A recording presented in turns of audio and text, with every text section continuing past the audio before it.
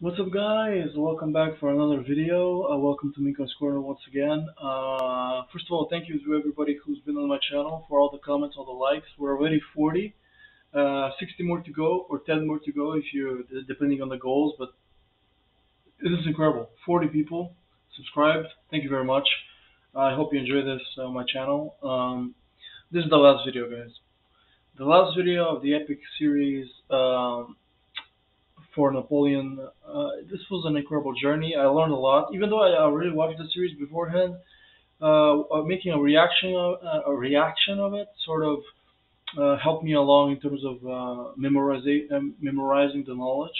Whereas if you just watch it on your own, uh, it's a little bit more difficult. At least, not so much difficult, but it's sort of different because here I explain, I memorize, I talk it through. Now what we today's the day, man. Last day, Battle of Waterloo, 1815. Last time Napoleon was banished to Alba, and now he's coming back. And then he's gonna get rebanished to Saint Helena, in the middle of the Atlantic Ocean. But let's watch this.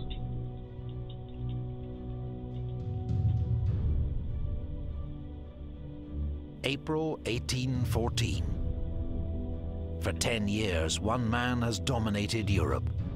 Napoleon Bonaparte, Emperor of the French. Under his military genius, France conquered an empire that spanned the continent. But finally, he has been defeated by a grand coalition of his enemies. Napoleon is forced to abdicate and exiled to the tiny island of Elba, while the Bourbon monarchy is restored to France in the corpulent form of Louis XVIII. But rumors soon reach Napoleon that France would welcome his return. The French people have little love for the monarchy or its hangers-on, the very people whose excesses led to the French Revolution 25 years before. He also learns that at the Congress of Vienna, his enemies are locked in bitter dispute over the future of Europe. Napoleon decides to act. Do you After see just 10 Napoleon months in the exile, background? he returns to France, where the troops sent to arrest him rally to his cause instead. Most of France soon follows suit. Jesus Christ. But in Vienna, the coalition immediately put their differences to one side. They declare Napoleon an outlaw and mobilize their forces for war. The guy gets banished. The French people turn against him. The guy comes back like, I don't know how much time, is it a month later or a year later? He comes back, people are like, they send an army to arrest him, the army comes, the guy's like, hi guys, and everybody's like, vive l'empereur! And, they turn? Dude, this is insane. Napoleon the guy, knows he must act boldly before the coalition launches a coordinated invasion of France. He counts on winning a quick victory and then negotiating peace from a position of strength. Yeah. He targets the coalition armies within easiest reach: Prince Blucher's Prussian army and the Duke of Wellington's Anglo-Allied army, both camped in Belgium. Napoleon's force is a match for either coalition army on its own, but he'll be heavily outnumbered if they're able to join forces, so he must keep them apart and defeat each in turn.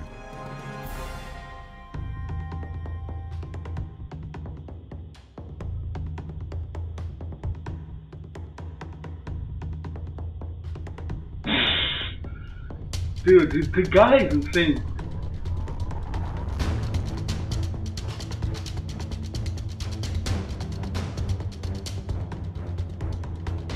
Great schematic. This is insane. Napoleon's army crosses the frontier near Charleroi, intending to drive a wedge between the two coalition armies.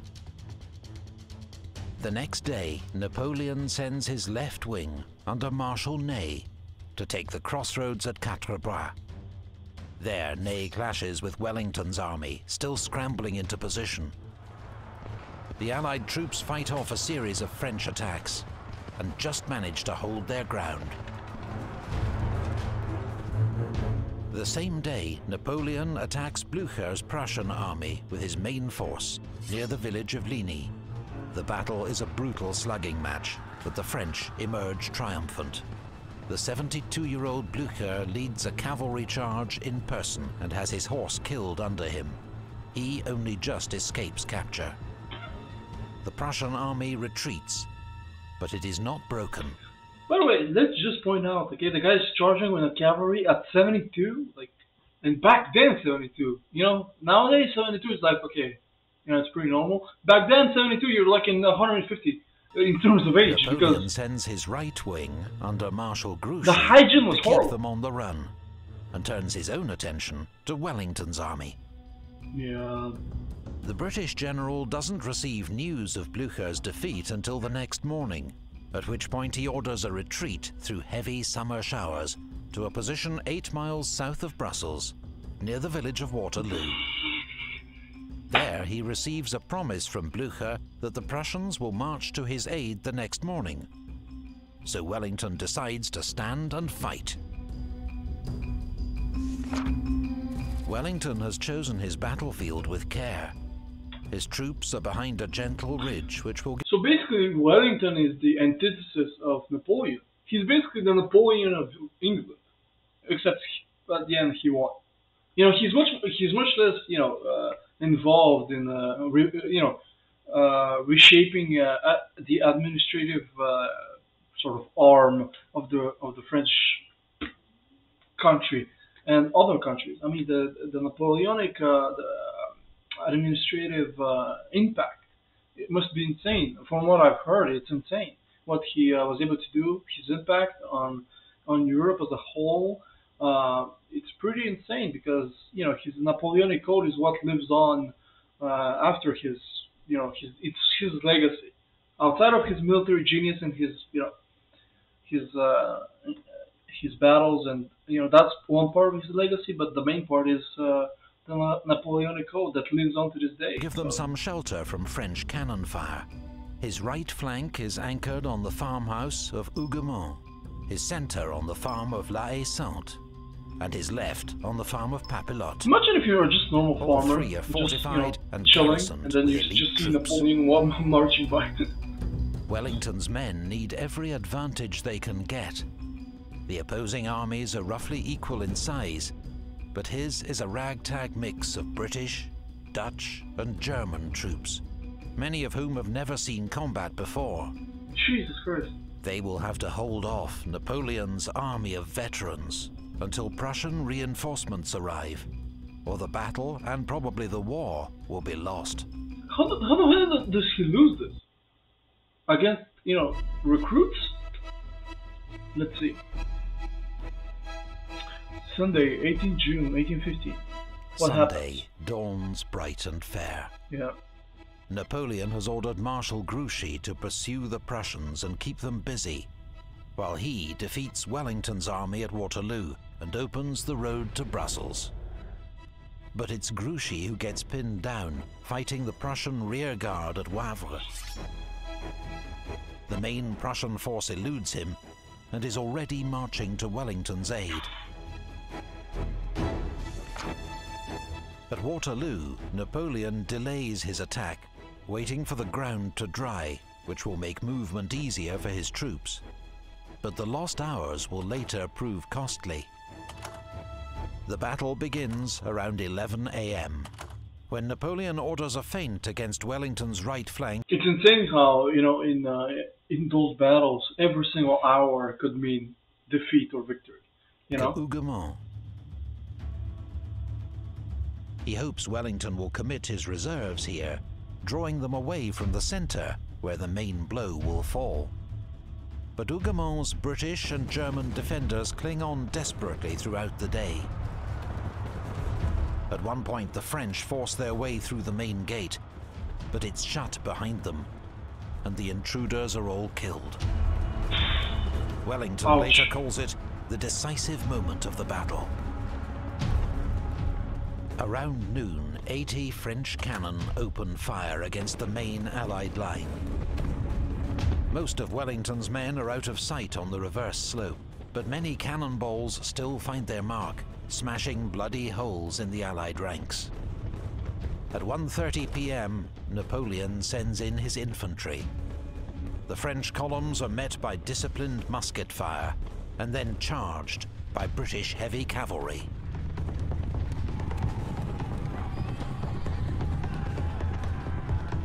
The French attack disintegrates as Napoleon's men try to save themselves from the crushing hooves and flashing sabres.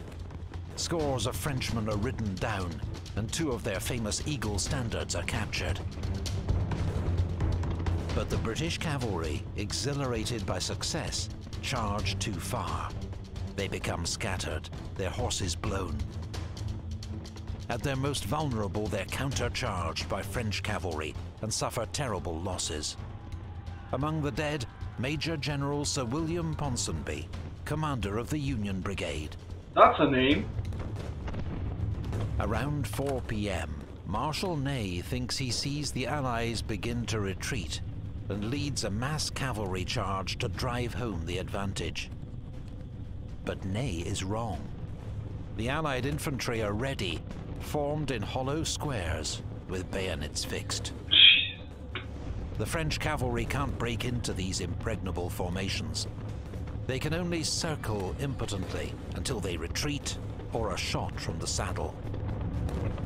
Ney's failure to support this attack with either infantry or artillery is a serious blunder. You can't make those kinds of blunders now, man. Blucher's Prussians have begun to arrive.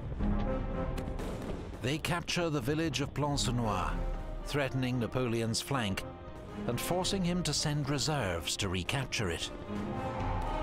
Around 6 p.m, French infantry finally capture the farmhouse of La Haye-Sainte in the center of the battlefield. It allows the French to bring forward artillery and blast the Allied squares from close range. They can't miss the closely packed formations, and casualties quickly mount.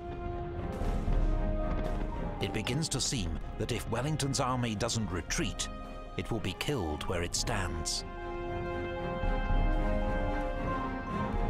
But the situation for Napoleon is also desperate. Yeah.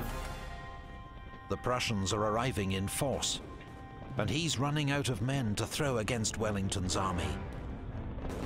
So he turns to his ultimate reserve, the elite Imperial Guard, the most feared troops in Europe.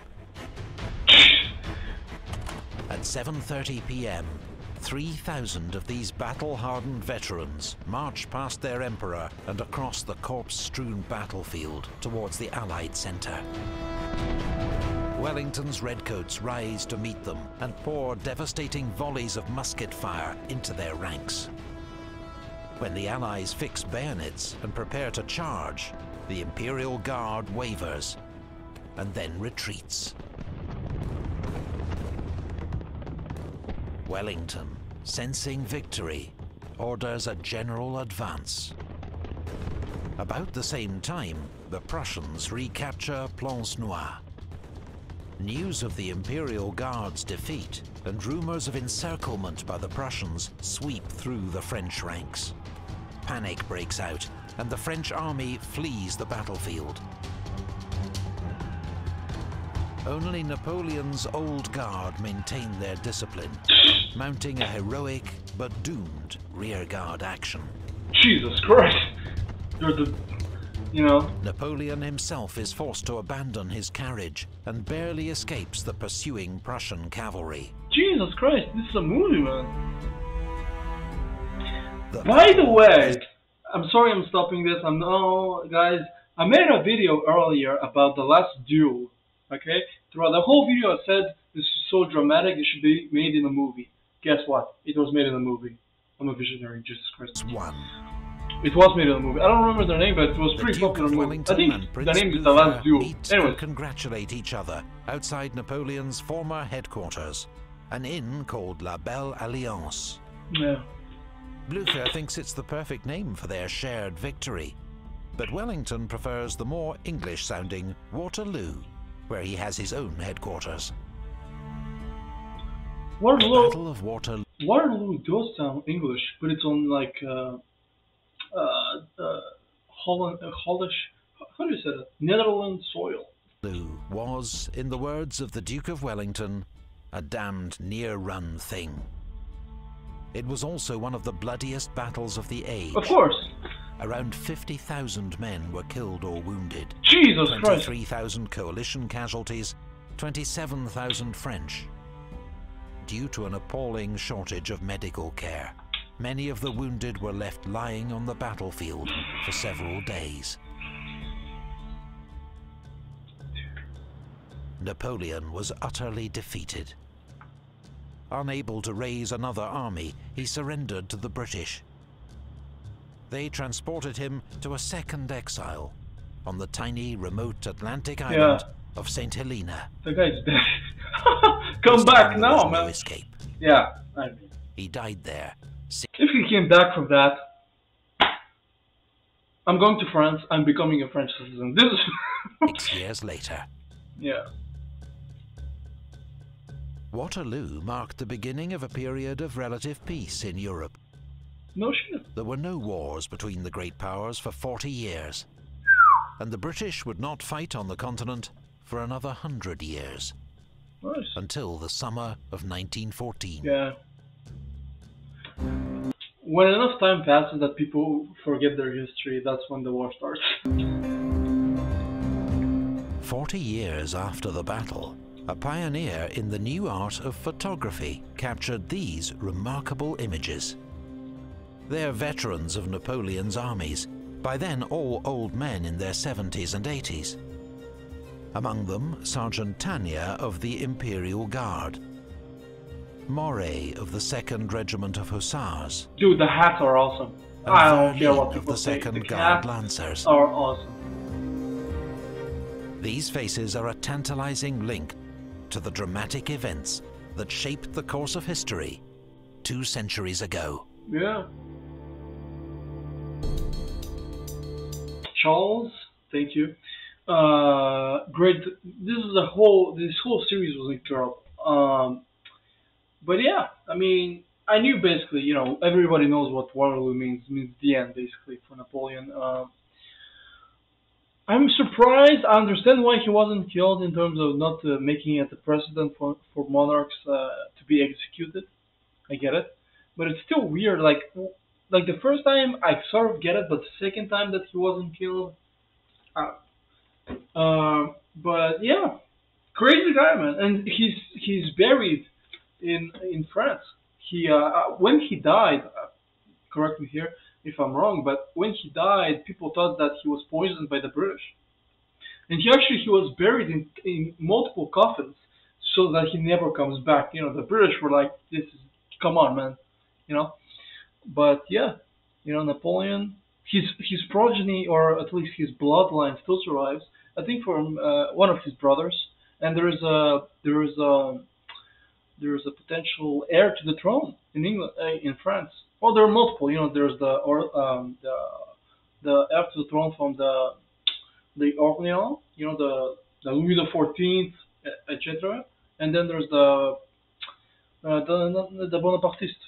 So, and then there's